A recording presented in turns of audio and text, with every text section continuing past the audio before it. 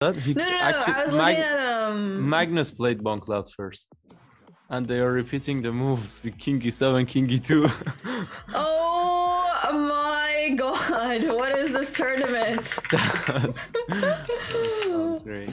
Quality chess, by the way. Wow, Magnus played King E2. Do you think they could make it so that Bongcloud gets fined? Like, if you play a Bongcloud, you lose the percentage of your tournament winnings because you're trolling too hard. Because, like, in NBA and football, right? Like, if you do certain things, they can fine you. Or, for example, in League of Legends, if you actually get up from your table before the game is actually ended, you can actually get fined for that. So I'm thinking maybe in the future, if they want to avoid Bongclouds, they'll start fining people for playing the Bongcloud. I mean, I think in opposite way, we should give something to them to play Bongcloud. That's true. Maybe we should have a Bongcloud only tournament. Yeah, that. I mean, in high class tournament is too much, but it's.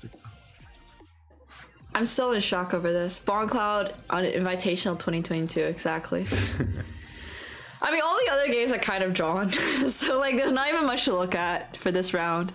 I guess MVL Geary might be interesting. Nope, also a draw. So we literally have 4 draws. I mean, 4 drawn positions. A draw because they decided Bongcloud. And also... One second. All right. You can continue. Okay. And who Bongclouded? Both Hikaru and Carlson, they Bongclouded, so basically went E4, E5, King E2, King E7, King E1, King E8, King E2, King E7. Very, very creative gameplay, right, guys? Yeah?